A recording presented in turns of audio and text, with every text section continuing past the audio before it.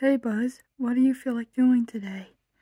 Oh, not much, Space Ranger. What do you feel like doing? Oh, there should be something we should do. Like what? It's up to you, buddy. Hmm, um, do you wanna do something? Yeah, like what? I don't know, maybe read a book about something, like a truffula tree or something? Oh, 'cause I love truffula trees. Yeah, truffula trees are awesome. I love truffula trees. So wait a minute, are you talking about the Lorax? Yeah, the Lorax. I love the Lorax. Me too. Hmm, should we get the book or something so we can read it? Yeah, it's up to you, buddy. Okay, I can do that then. Hold on a minute. Well, Buzz, I got the book. It's on the bed beside you. Yep. Well, where is it? I told you, it's beside you. Oh, you did? Where? Like, a few inches? Oh, there it is. Hold on a minute. Yep, there it is. Yep, so today we're going to read it. Yep. So, do you like truffula trees? Well, today we're going to read the Lorax. Yep. The Lorax indeed. I love the Lorax, don't you? Yeah, it's really cool, partner. Yeah, Space Ranger, indeed. Ooh, is that the Onceler and the Lorax, partner? Yeah, it is, Space Ranger. Well, let's turn the page. The Lorax by Dr. Seuss. Yeah. Hey, Woody. Yeah, Buzz? Why don't you read this? Okay.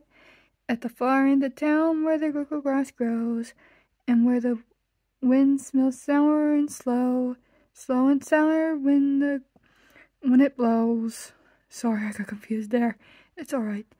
And no birds ever sing, excepting old girls. In the street is the street of the lifted Lorax. Oh, you're a good singer, Woody. Thank you.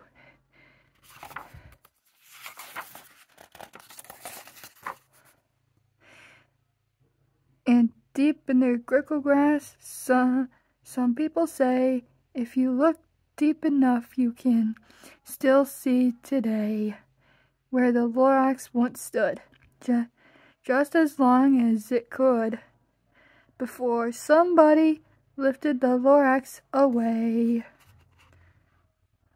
Nice one, Woody. Thank you. What was the Lorax, and why was it there? And why was it lifted and taken somewhere from the far end of town where the grickle grass grows? The old Onceler still lives here. Ask him. He knows.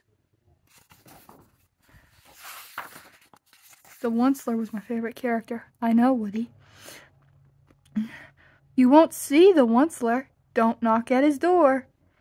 He stays in his lurkin on top of his store. He lurks in his lurkum, cold under the roof, where he makes his own clothes out of muffered moof. Funny, yeah. on top special dank midnights in August, he peeks out of the shutters. And sometimes he speaks and tells how the Lorax was lifted away. He'll tell you, perhaps, if you're willing to pay. Oh, that's sad. I know, Woody. On the end of a rope, he lets down a tin pail, and you have to toss in 15 cents and a nail and the shell of a great-grandfather snail. Aw.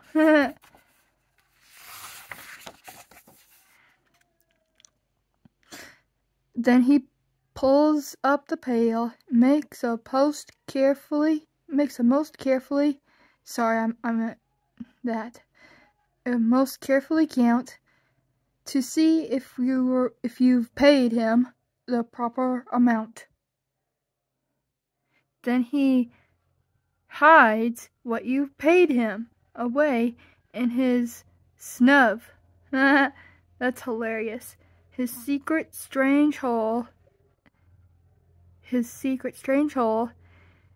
in his grovelous glove.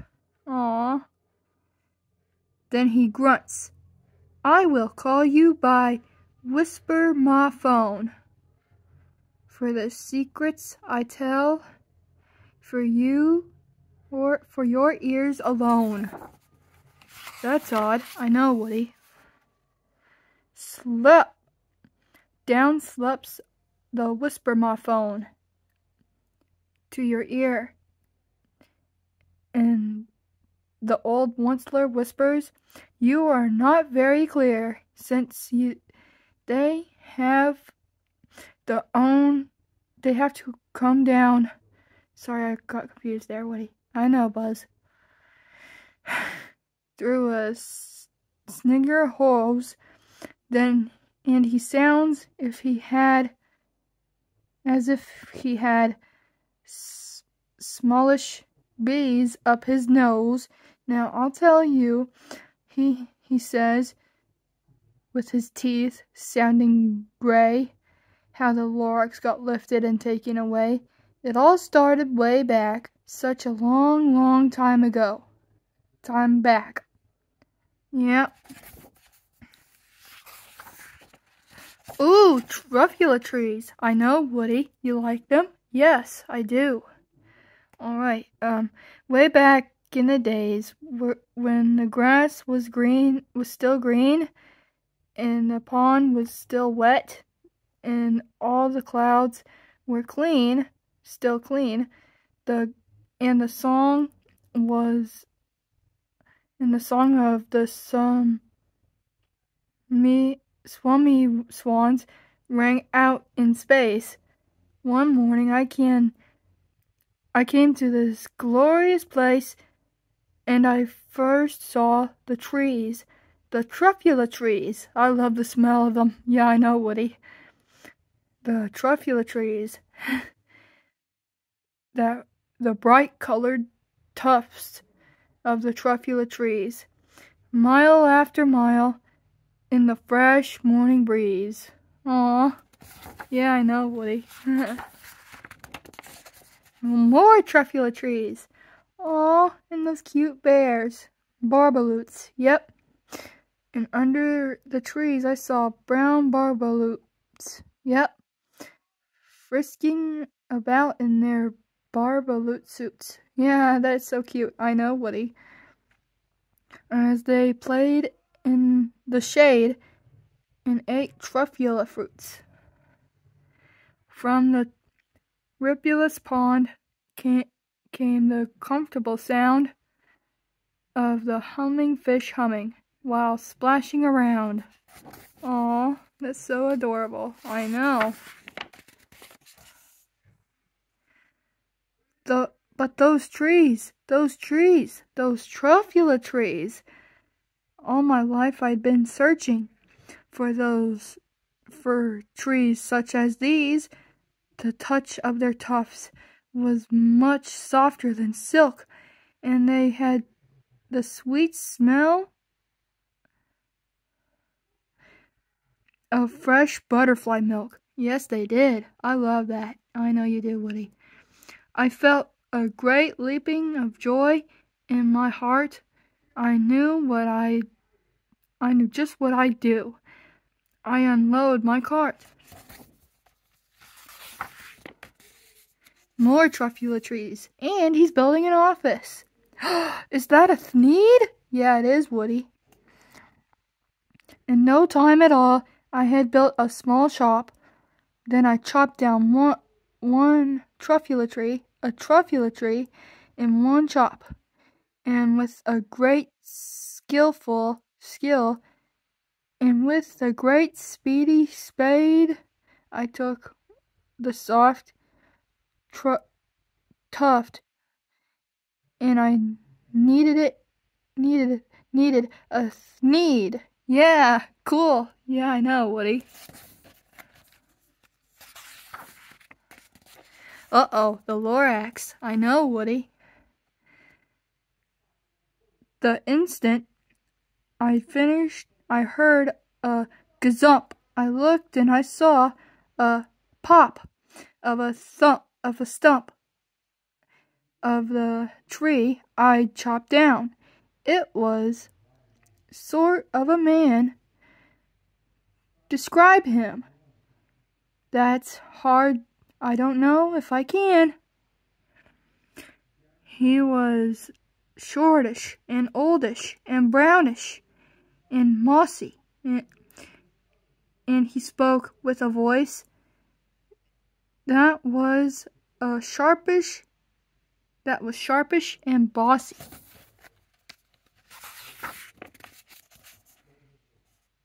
Who? I know, Woody. Mister, he said with a sawdusty sneeze, I am the Lorax, and I speak for the trees. I speak for the trees have no tongues. And I am asking you, sir, at the top of my lungs, what? He was very upset as he shouted and puffed. What is that thing you made out of my truffula tree? Like truffula stuffed. Yeah, I know, Woody.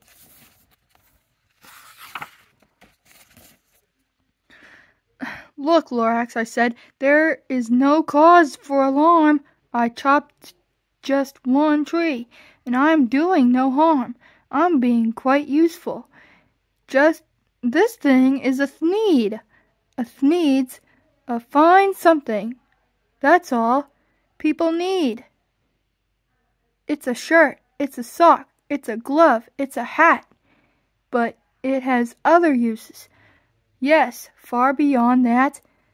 You can use it for carpets, for pillows, for sheets, for curtains, or covers, or bicycle seats, for bicycle seats. The Lorax said, Sir, you are crazy with greed. There is no one on earth who would buy such a fool sneed. Yeah, I know. I love sneeds. I know you do. Dang it. But the very next minute I proved that he was wrong. For just that, at that minute, a chap came along, and he thought that the sneed I needed was great. He happily bought it for $3.98. Wait a minute, $3.98. Yeah, silly me. I laughed at the Lorax. You poor stupid guy. You never can tell what some people will buy. Yeah, Woody, that is very funny. I know.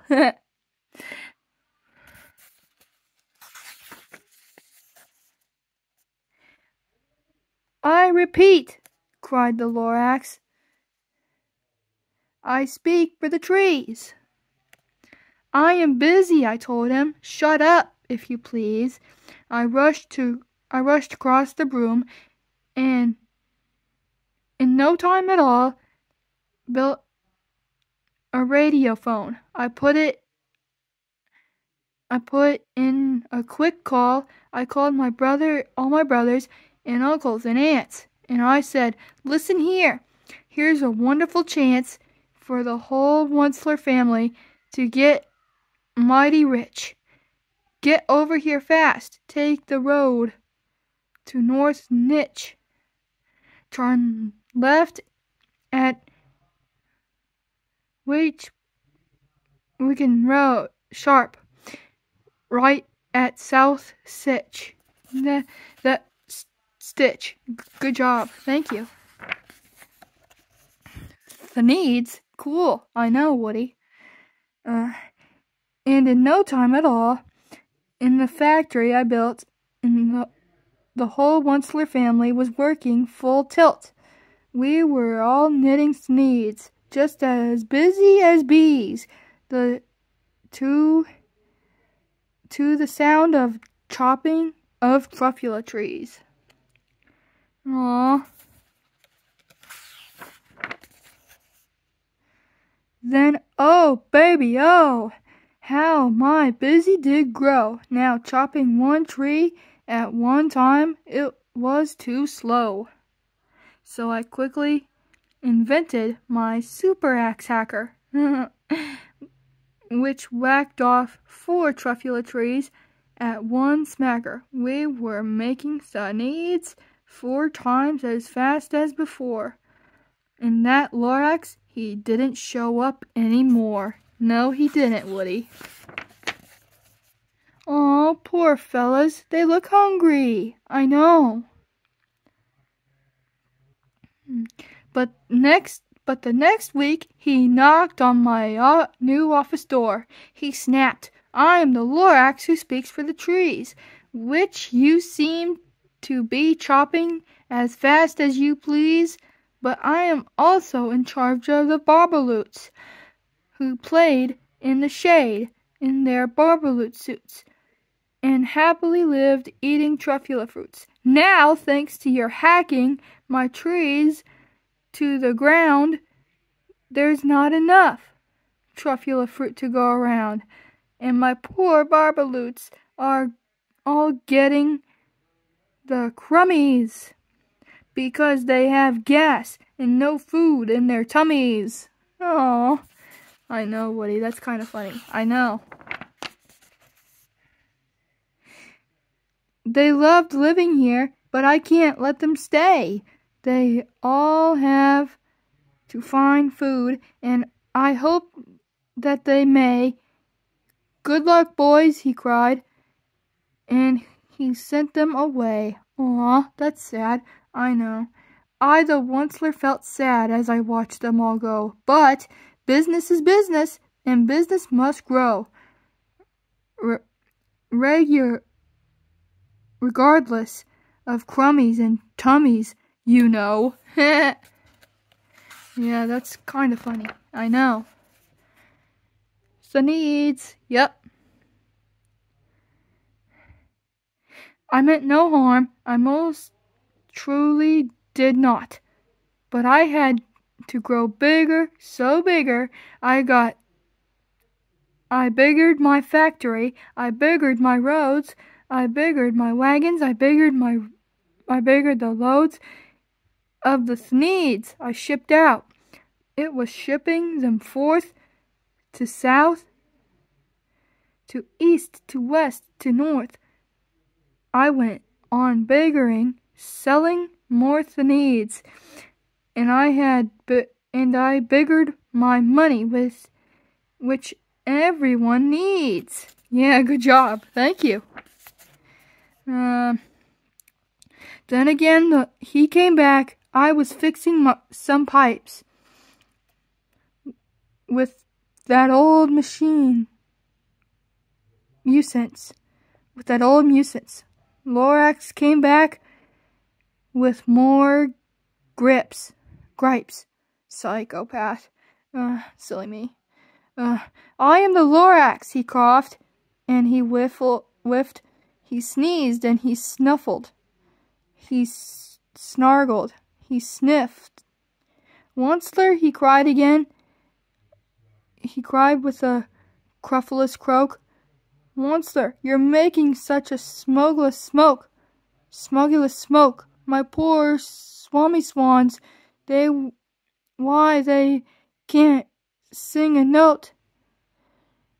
No one can sing who has smog in his throat. Aw, that's sad. I know, Woody.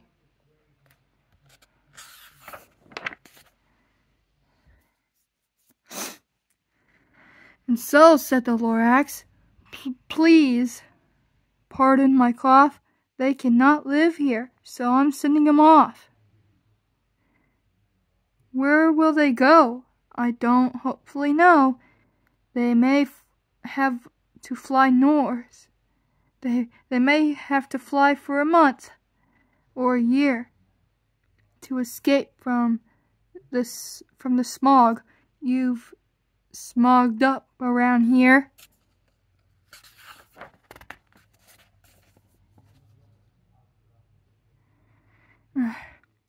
What's more, snapped Lorax, his dander was up.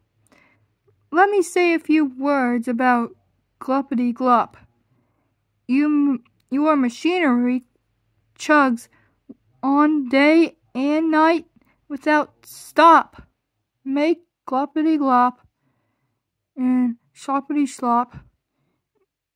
And what do you do with this leftover goo? I'll show you, you dirty old once-ler man, you.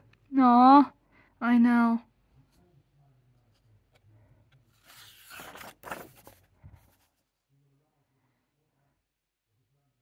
Aw, poor hummingfish, I know. You're glubbering the pond where the hummingfish hummed. No more can they hum, for their gills, they're all gummed. So I'm sending them off too. Oh, their future of dreary. They'll walk on their fins and get woefully wary.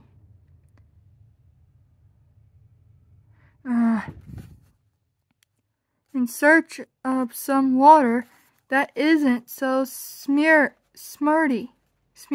Yeah, I know.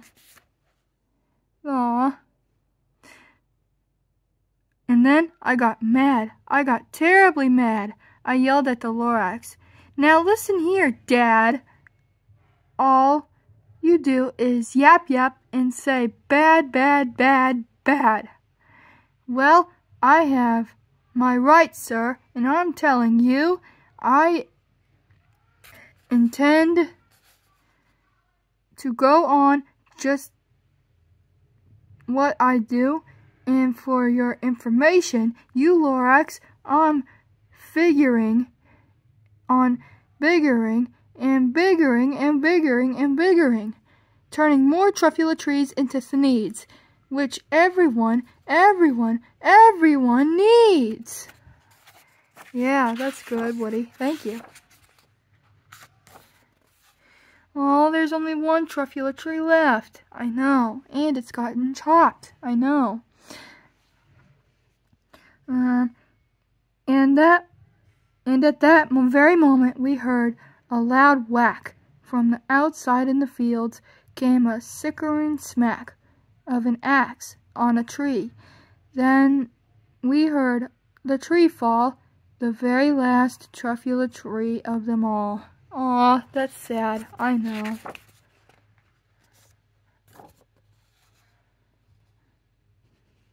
No more trees, no more sneeds, no more work to be done.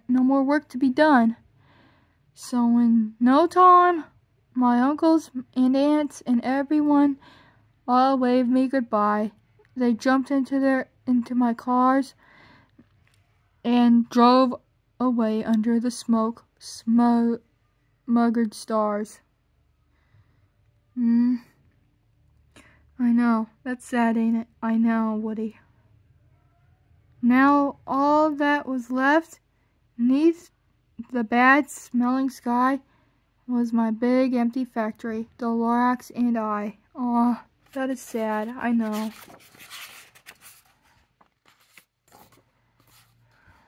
Well, there he goes. Yep. The Lorax said nothing, just gave me a glance. Just gave me a very sad and backward glance as he lifted himself up.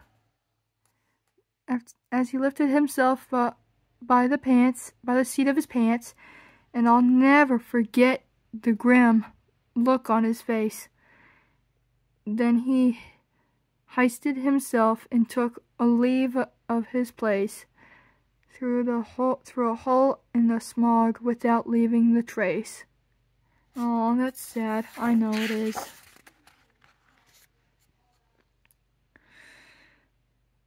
and all that the Lorax left here in this mess was a small pile of rocks with one word, unless. Whatever that meant? Well, I just couldn't guess. Unless. Yep. That was long, long ago, but each day since that day, I sat here and worried away. Through the years, while my buildings have fallen apart, I've worried about it with all of my heart. Yep, that's sad. There he is. Yep. But now, says the Onceler, now that you're here, the word of the Lorax seems perfectly clear. Unless someone like you cares a whole awful lot, nothing is going to get better. It's not. No, it's not. Ooh, a truffula seed. Yeah. So, catch, calls the Onceler. He lets something fall. It's a truffula seed. It's the last one of all. You're in charge of the last of the truffula seeds. And the truffula seed trees are what everyone needs. Plant a new truffula tree. It with care. Give it clean water and feed it fresh air. Grow in a forest. Protect it from axes and that hack.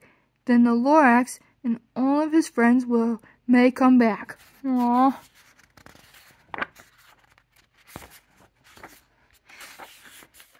That was